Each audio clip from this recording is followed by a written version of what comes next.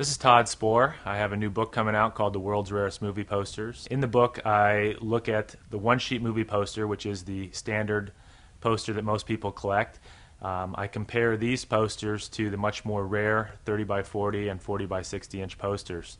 Most of the posters in the book are very unique from the standpoint is that they have very different images than the one sheet. I started my collection about 12 years ago, and the major focus of my collection is these much more rare and harder to find larger size posters.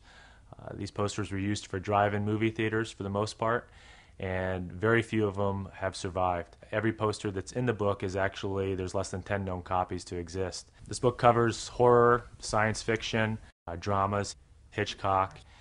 There's animation posters, so there's a little something for everybody. One of the interesting things I did in the book is I researched auction catalogs going back to 1989.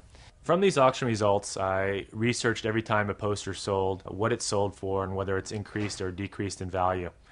One of the things I was able to see is that these 30 by 40s and 40 by 60 inch posters very seldom come up for auction.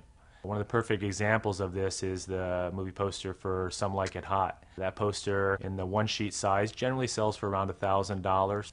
The 30 by 40 style Z is actually much more rare.